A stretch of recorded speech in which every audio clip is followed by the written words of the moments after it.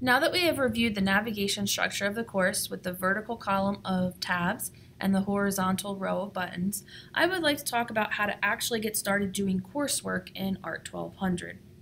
The first thing that you should do when you log into the course is always read any new course announcements.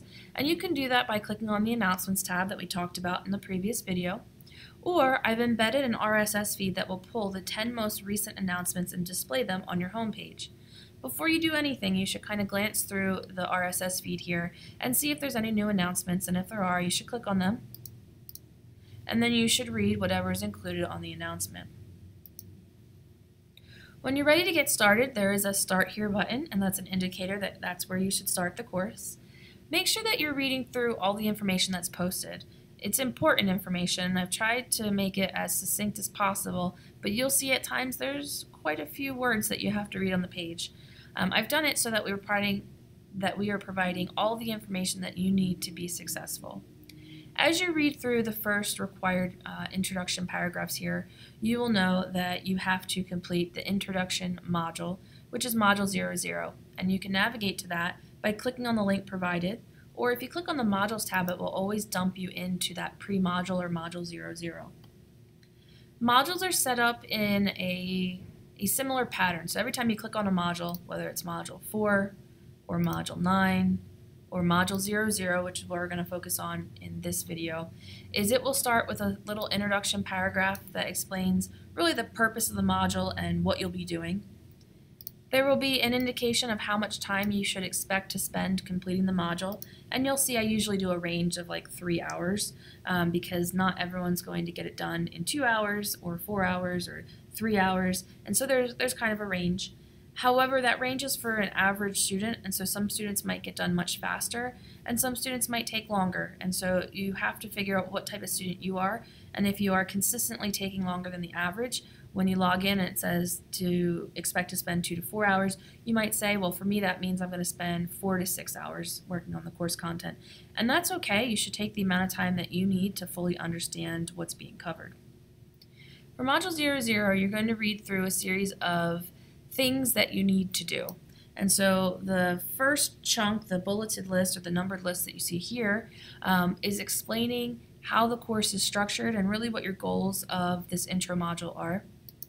When you're done reading the course structure, you'll see that there are required activities and required submissions.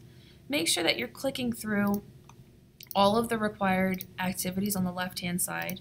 I'm not going to read through them with you because I believe that you know how to read and that you'll be able to read through them.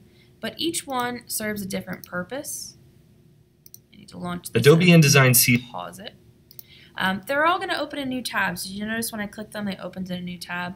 The idea is that you're going to click on Getting Started in ART 1200. It's going to launch this page here, which explains how to get started. There's a little introduction video on how you can learn a little bit more about me. And then the videos that you're currently watching are going to be embedded here as well.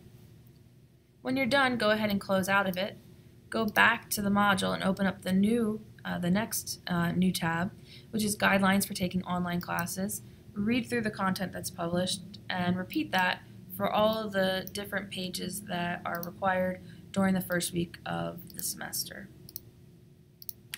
The last item is what is Adobe InDesign. That's actually a video that I found on adobe.com that I'm going to link you to. I think it does a really good job of explaining what InDesign is and what it's used for.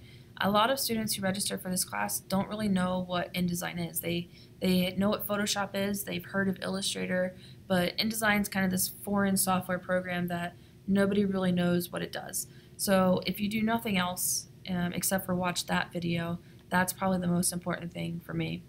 With that being said, all the other items are important because in order to successfully complete the 4 required submissions for Module 00, which are an initial response activity, a profile picture, an introduce yourself to the class activity, and a syllabus quiz, you must have completed all the required activities or you'll be missing the information or knowledge base necessary to complete those submissions. At the very end of the module, there is a little note that says, we are looking for feedback in order to make this course better for future students. Please consider taking a brief course introduction survey after you've completed all the activities on this page. We are constantly seeking to make the online content for ART 1200, whether you're taking this class online, on campus, or as a flipped classroom hybrid. And so if you have a few minutes, it shouldn't take more than 5 minutes, anytime you see a little thing at the bottom that says survey, will you please submit the information or provide feedback via the survey? When you click on it, it'll open in a new tab and you'll see there are multiple choice questions for the most part, and they should not take more than 5 minutes to answer. I think the longest one has 10 questions, and so if you do that, it would be greatly appreciated by myself and the other faculty who teach Art 1200. Okay, I'm going to wrap up this video. I want to make sure that everyone can click on Module 00, read through all of the course content on the page, and in the next video, I'll talk specifically about the requirements for submissions for Module 0.